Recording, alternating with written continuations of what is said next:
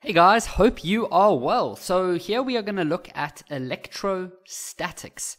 So we need to go back to the original structure of an atom, okay? So we know that an atom consists of a nucleus, and inside the nucleus, let's draw it a little bit bigger. Inside the nucleus we have things that are positively charged, and those are called protons.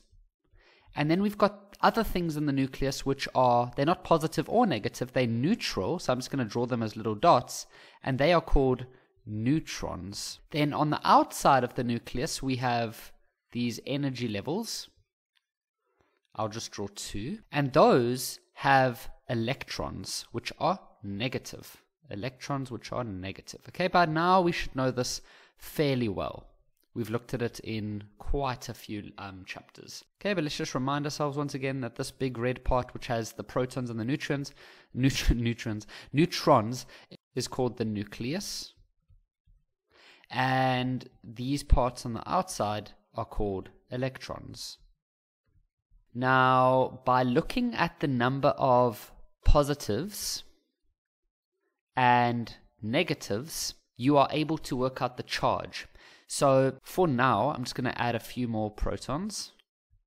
Okay, so what we can see in this atom is that here we have 1, 2, 3, 4, 5 protons. Okay, so we have 5 protons, and we have 1, 2, 3, 4, 5 electrons. So 5 protons, 5 electrons. Protons are positive, electrons are negative.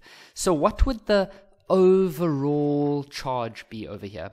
Well, the overall charge will be 0, because if you take 5 positives and you add that to 5 negatives, that gives you 0. So the overall charge of this atom is going to be 0, okay? But electrons, as we are going to learn in this chapter, electrons are able to move. They can decide to leave, or more electrons can decide to arrive, and that will affect the overall charge. So if you had to go and look at this atom that I've drawn over here, I want you to think about the overall charge. So it's got 1, 2, 3 protons. Okay, so 3 protons, and remember protons are positive. And then it's got 1, 2, 3, 4, 5 electrons, 5 electrons, and electrons are negative. So can you see that it has more negatives than positives? So the overall charge of this atom should be negative, but let's go work it out. So if we go work out the overall charge, you're going to say 3 positives, and then you're going to add the 5 negatives, and that'll be -2. So it's got more electrons, which are negative, and so it makes sense that it's going to have a negative charge. Now, if we had to look at this one over here, let's work out the charge. So if you look at the number of protons, it's got 1, 2, 3, 4, 5. So it's got 5 protons, and remember those are positive. Then if you look at the number of electrons, it's got 1, 2, 3, 4. Okay, so it's got 4 electrons, and those are negative. So if you had to go work out the overall charge, then that is going to be 5, and then you're going to add the 4 negatives, and that's going to be 1. So the overall charge is positive, and it's a 1. So here once again we have, if we look at this atom, oh, of course we have some neutrons as well. So here we've got 3 protons. We can see the 3 positive protons. Okay, so 3 protons, which are positive. And then we've got 3 electrons, which are negative. So 3 electrons, which are negative. So the overall charge here would be 0, because 3 positives and 3 negatives would give you 0. Now, if I take 1 electron away, so let's take away 1 electron. So we just take that one away. Okay, then what would happen? Well, then we would only have 2 electrons. And then what is 3 positives and 2 negatives? Well, that would give you a total charge of +1. So when you take electrons away, the molecule becomes more positive. That should make sense to you. I mean, imagine you've got, let's say you've part of a friends group at school, and there's some learners in that group that are just a bit negative. They always complaining, they're always being judgmental to others, they're just giving a negative feel to the group. If you decide to get rid of some of those friends from the group and you tell them to rather go find other friends where they can go and complain and be negative all the time, what will happen to your original group? It'll obviously become more positive, because if there's less negative people around, then your overall group becomes more positive. Okay? So when you get rid of something that's negative, you become more positive. Now let's look at a different example. So here once again we're back to the original, 3 protons and 3 electrons. Let's first make a summary of what we just learned. When electrons, which are negative, are removed from an atom, the atom becomes more positive. Okay?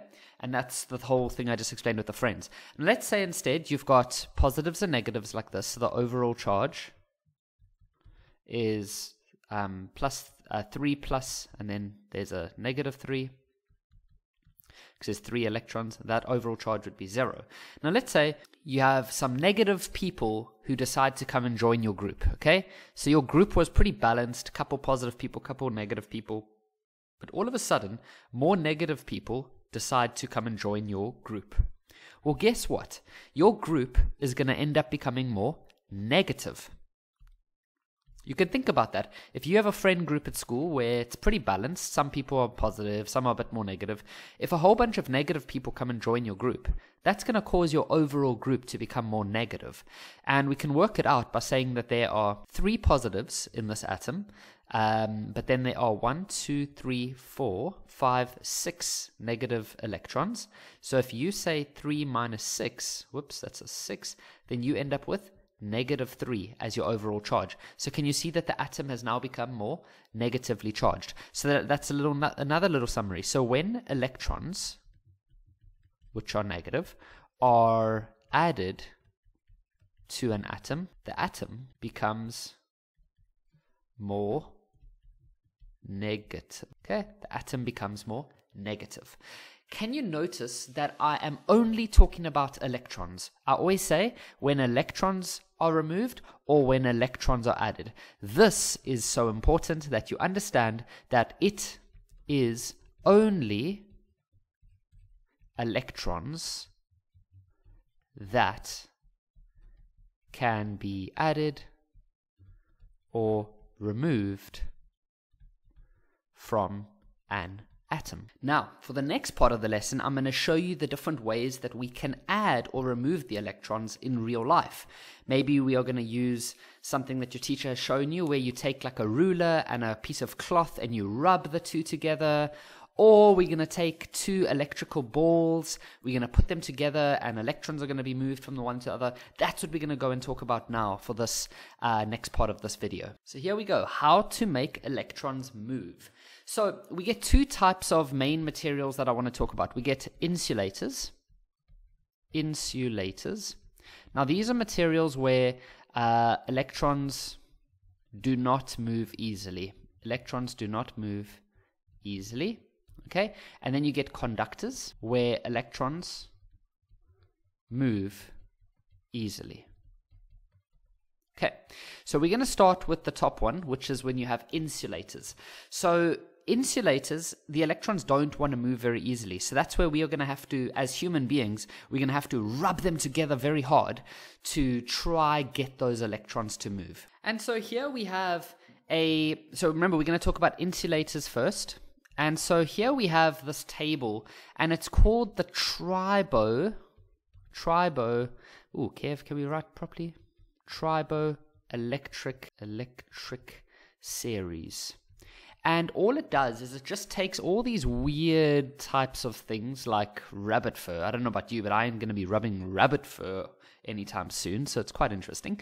But we take all these different materials, and it helps us to realize which materials would lose electrons and which materials would gain electrons. So I'll show you how it works. Let's say, for example, we would like to rub together a steel. Let's take a piece of steel, like a steel rod, and let's take some paper, for example. Let's say paper, okay? So we're going to take steel rod and we're going to take paper. And so here we have our steel rod and here we have a sheet of paper. Now we are going to go and rub those together.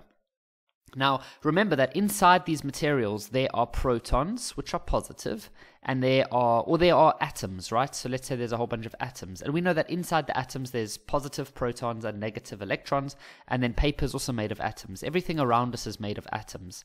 And so in each of those atoms, there are positive protons, negative electrons, okay? So I'm just going to put a whole bunch of positives and negatives on this, on these materials. But we know that it's because of the atoms. Okay, now we are going to go and take these two and we are going to go rub them together. So we're going to maybe take this, we're going to wrap the paper around here and we're going to rub them together, and electrons are going to move. Now, on this table, we can see that steel is more negative. What does that mean? It means that, so it says that steel is more negative. Whoa, not steet. Steel, Kevin. Steel, they say, is more negative on the table. Now, you got to understand what that means. It means after the materials have been rubbed together, steel will be more negative. Okay, now let's quickly say that we had an equal amount of positives and negatives over here. See how we've got 3 positives and 3 negatives? And then let's just say for this paper, let's add 1 more electron over there. So now for the paper, you can see that there are, or here for the steel, we've got 3 positives and 3 negatives. For the paper, we've got 1, 2, 3, 4, 5, 6, 7, 8 positives, and 1, 2, 3, 4, 5, 6, 7, 8 negatives. Okay, so you see how this one now is neutral before we rub them, and this one is neutral before we rub them. Now we're going to go rub them together, and what they tell us is that the steel is going to be lower down, so it's more negative, whereas the paper is closer, well, it's higher up on the table, so it's going to be more positive. Okay, so the paper will be more positive. This is after you rub them. So that means, so you got to think about, are the electrons going to go from the paper to the steel, or from the steel to the paper? Well, they tell us that the steel is going to become more negative. So that means the electrons are going to move from the paper to the steel. So some of these electrons are going to move from the paper to the steel. So maybe 2 electrons are going to move over. So let's scratch these 2 electrons out. Okay, so they are now gone, and they are now gone. So now we only have 6 electrons over here, and then those 2 electrons are going to end up going to the steel. So let's put electron there and electron there. So now the steel has 5 electrons. So can you see that if you had to add this together, the steel is now -2. The steel is now -2, and the steel rod and the paper is now going to be +2. So can you see that the paper ended up being positive? And that's what it says. The paper is higher up, so it's closer to the positive side, whereas the steel is closer to the negative side. And even if you compared, for example, these 2 over here, the sulfur is going to be the one that goes positive, and this one goes negative. And if, for example, you had to compare this one and this one, well, this one will go negative and this one will go positive. So one of them will always go negative and one will always go positive. If you had to take these 2, well, this one's closer to the positive side and this one's closer to the negative side.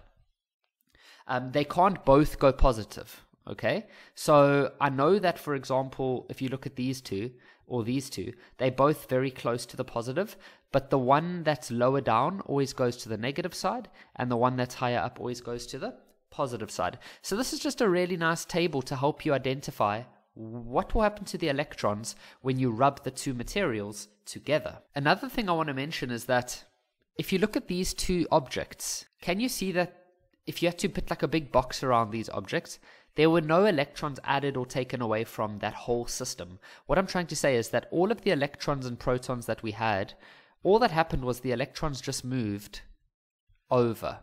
We didn't add any electrons from the outside, or we didn't we didn't get rid of any electrons. All that happens is that the electrons that were over here, we simply moved them over to this rod. That's all that we did. We didn't take electrons or protons and bring them in from the outside. We literally just moved them we just moved the electrons from the one object to the other object. So before we move to our next thing that I want to talk about, I just want to make a quick summary here. So in this example, we can just say that the paper lost 2 electrons and therefore became more positive. And then we can say that the steel gained 2 electrons and became negative. So we started by saying how to make electrons move, and we said that if it's insulators or things where it's difficult to make electrons move, so we just said here, difficult for electrons to move. And so we would use some type of rubbing or friction to try get them to move. Now I'm going to show you what happens when you have conductors, where it's easy for electrons to move. So what happens now is we don't need to rub the materials together. So what we'll do is we'll use these like balls. Sometimes they call them pith balls. I'm not sure if your teacher showed you any experiments, but they usually show it like this on some type of stand. Just make them a little bit bigger. Okay, now obviously these balls are going to contain loads of atoms with protons and electrons and things like that. But let's just say, for example, that this one has, let's just say it's got 3 protons and 10 electrons. Okay, now let's say that this other one has 5 protons and it's got 3, or let's say 2 electrons. Okay, so if you had to look at the overall charge of this one would be 3 positives and 10 negatives. So 3 take away 10 is going to be -7. So that's its overall charge. Okay, if you look at this one's overall charge, it's got 5 positives and 2 negatives. So 5 take away 2 is +3. So what happens is that, remember we said it's all about electrons and electrons. So what happens is that we are going to take these 2 balls and we are going to make them touch. Okay, so we're going to bring them together and they are going to touch. Now, while they are busy touching, you need to understand the following. So while they are touching, we're not going to rub them together or anything like that. They're just going to touch. Electrons will move from the more negative to the more positive. Okay, so which one's more negative? This one is more negative. And so what happens is that the electrons are going to go, let's call this one A and let's call this one B. So here we've got A, let's put it over here, A, and here we've got B. Electrons are going to go from A to B.